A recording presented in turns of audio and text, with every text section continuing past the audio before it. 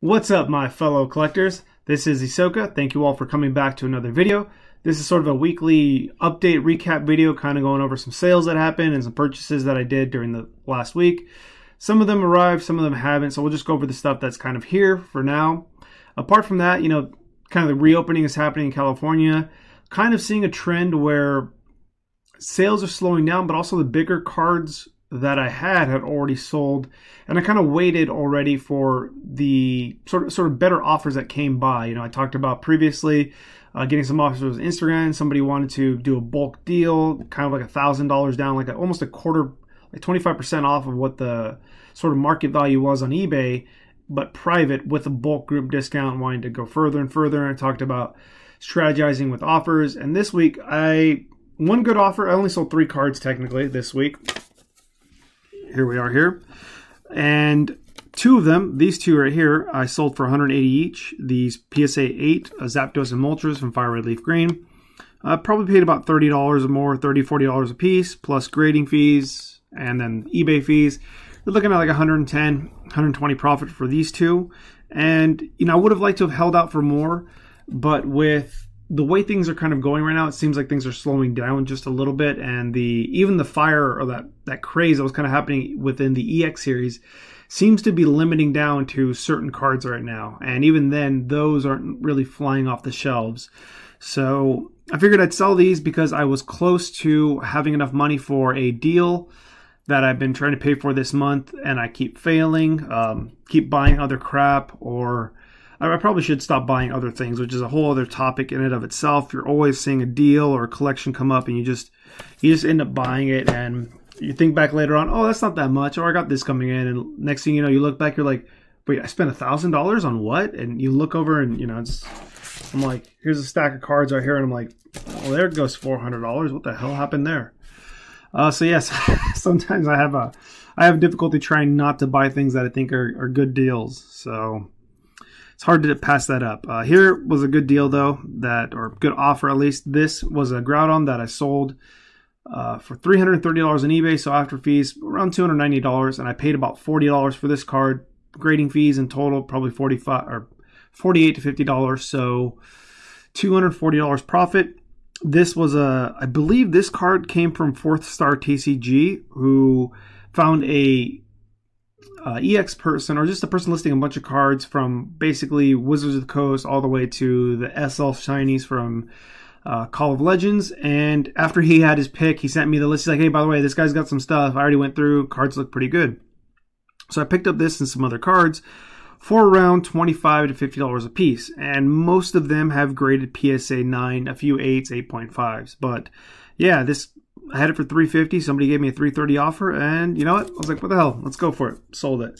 So those are my sales for the week. Currently, though, there is cards, about 40-something cards on PWCC's April block. I have a few cards ending in the first one, and then most of the cards ending in the second half, which I think is something different now than what they used to have, where it was all, crammed into one block basically. And with all those German cards, it's been occupying just a ton of space, and they kind of split it up into 2 days.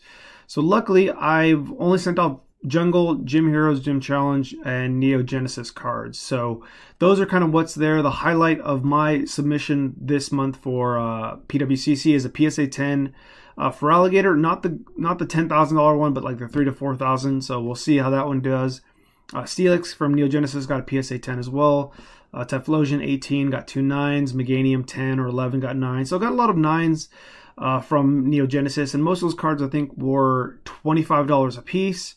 So, and then $20 per card for economy grading, which was not very fast at all. It was barely faster than my quarterly special at the time. So yeah, it's overall, can't really complain. I probably spent about $50 for some of those cards, and most of them are going to sell for $250 all the way up to probably $600-700 for some of the 9s. So a great profit on that one.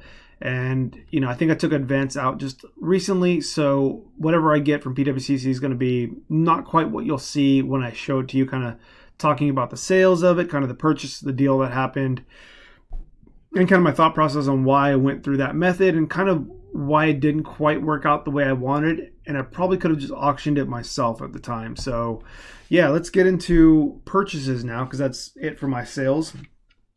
Here are these are 2 cards from Marvel. I collect these as well, and I used to have a pretty decent sized collection like this before I sold everything the first time. Before I sold it, the first time. And so these are precious metal gems from Marvel Fleer, which also, I believe that's the same company who did it for sports, which is really well known for Skybox or Sky Metal Basketball, like Fleer or something from 1997 is the most known set from this, where you had cards like Kobe and Michael Jordan that were colored in red and green and were numbered, but a lot of those cards are heavily damaged. You'll see on some of them from, say, Nat Turner, the guy who is now the CEO or the lead on the investment group that purchased PSA. I've seen quite a few that he has, and most of those go for 50 to say 200,000 or 300,000 for some of those cards, and they're not even the lower pop cards. Like these are there's the base ones for this, which is no numbered. Then the lowest one is red, which is like 1 to 100 or 1 to 200. Then these are usually about 1 to 50, so 1 to 49 and 1 to 50.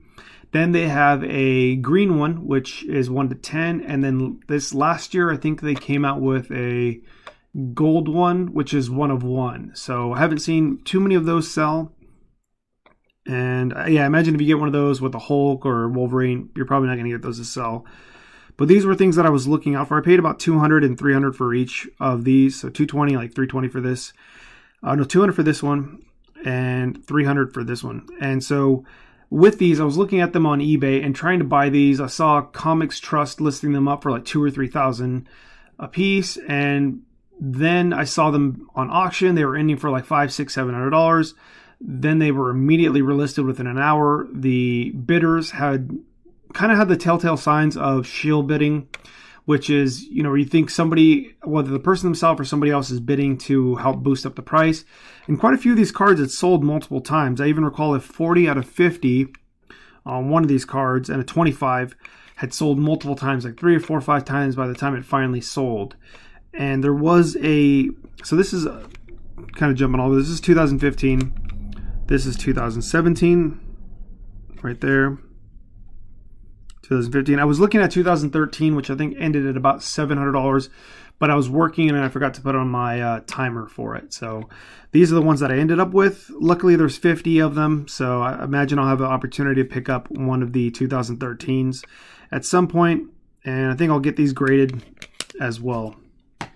So one more non-Pokemon TCG before we get into it. So this was a case of, this is Yu Yu Hakusho. I'm a big fan of Yu Yu Hakusho, kind of got into it early on.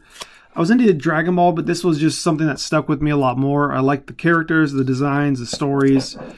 Always a little more complex than kind of the Dragon Ball stories. And I saw these on auction for like 99 cents. And I just put a bid on each one of them, and I completely forgot about it. And they had a $1.50 shipping. And so I just put that on each one of them. Elder Toguro, Karasu, got a lot of the characters. Kuwabara, Bui, Yusuke, nice. I don't even know what I even won here. Kurama, Team Ichigachi. Ooh, that's a nice one. I think this is later, and that's a first edition. This is how they have their first edition here. It's kind of like this eyeball, kind of like Sauron from Lord of the Rings. So that's a first edition stamp. I don't know if these are all first edition. I think this is a promo, I believe. I don't see... Yeah, I don't see anything else on there. Botan. Very nice. Oh, trying to show these. Chew. I think this is oh man, I'm really bad at this. I think this is a promo because there's no number over here. This is, as you can tell, this has a numbered portion on it, and S, I believe, is starter. Koenma and Kurama. So yeah, man, these are, I really like these. I'm gonna put these in a binder. I would like to grade, but I think obviously I'm just gonna, I think grading at this point on everything is kind of, you don't have to do it. And with scorecards for Dragon Ball and with Yu Yu Hakusho and other anime cards, the quality is really bad, so it's almost not worth grading unless the card is, say, $500 plus. And there's very few cards from Yu Yu Hakusho that are that price. You know, some of the cards very late on. I don't know if there's print issues or they weren't printed. Because there were some set cards that go for like 500 and, excuse me, and I don't know if those were cards like Reverse Hollow TV Reporter from EX Dragon that wasn't. So two stories that I heard. One, that it wasn't printed, and the only printing that they had was late and in the Europe and European countries. And then the other one was that it only made it into one of every 5 or 6 boxes. So I've heard both of those stories. Regardless of which one is true, the card wasn't easy to find in there. So it was very difficult to find for that. And TV Reporter is like a $700-800 card for just a Reverse Hollow. So I don't know if that case with Yu Yu Hakusho, if those cards weren't printed, they just missed it, they didn't have the foiling on it, or if it was very played. Could be a combination of that. But there are a few cards that are $500 to probably $1,500, $2,000. That the highest being the dark one. There's a non-hollow and then a hollow version. Crazy story with that is the dark one was supposed to be printed and put into the dark tournament set. I believe is like a sort of like a secret rare card or some other set, and I guess an employee had stolen it. I think eventually the employee went to Australia. So unless you got it from an employee or given out as a prize card, the only other person that had it was somebody that stole it from the factory. Now that's the story I've been told from one of the guys with the larger positions in it. So I could be wrong on that. Could be somebody trying to inflate the price of it as well. But it's a very sought after card in Yu Yu Hakusho. It's the holy grail of Yu Yu Hakusho. But yeah, the seller included some extras here, so eventually I'll probably try to make a binder set of some of these. I just enjoy it. Kind of gives you something to do and not spend money. So spending money to not spend money, I guess, is one way to look at it. Last purchase here that I made was from Instagram. Some friends gave me a link to somebody that was, hopefully the video is not too dark, but yeah. This is EX Deoxys. A lot of these cards are near mint or better, near mint. And these are EX Deoxys Reverse Hollows.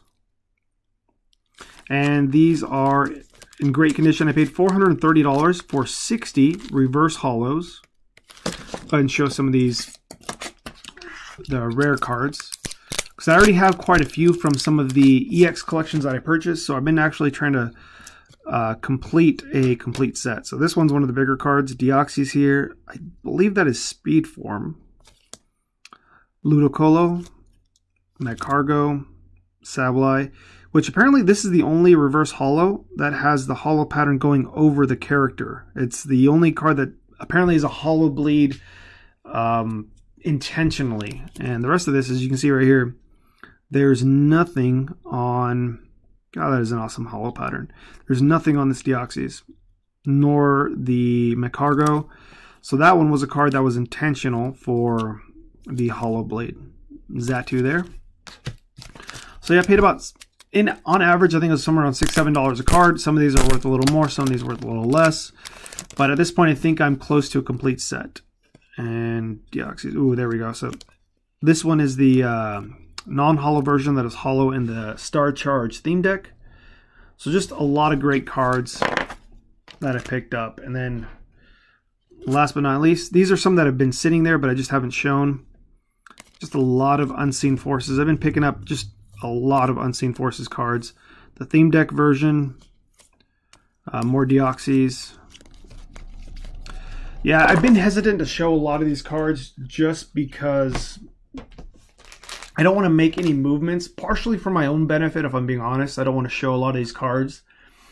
But the other part of it is, I don't want to influence anything as well. You know, I try to give advice or talk about things, or, you know, say the TV Reporter or other cards like that. I like to give out information, but I don't want to unknowingly or kind of affect any market. I've seen a lot of other people talk about, you know, Cardinal Gaming, talking about cards, and then mentioning later on how after having a video talking about whatever he does, next thing you know, there's a bunch of sales from his online store. Regardless of, even if he's telling them not to buy something, people go ahead and buy stuff. And I'm doing my best to try to make sure that I don't show a lot of cards and talk about a lot of things and hype them up. I just want to talk about whatever's happening. Just, I love the EX series. It's one of my favorite sets of all time, just that, or era and series of all time, and has my favorite set. has some of the best selection of Pokemon in it, best designs, the patterns, just set designs as well, including the cards. So I try not to show a lot of these. There's a lot more EX stuff that I have that I just haven't even shown, that I plan to show in later videos.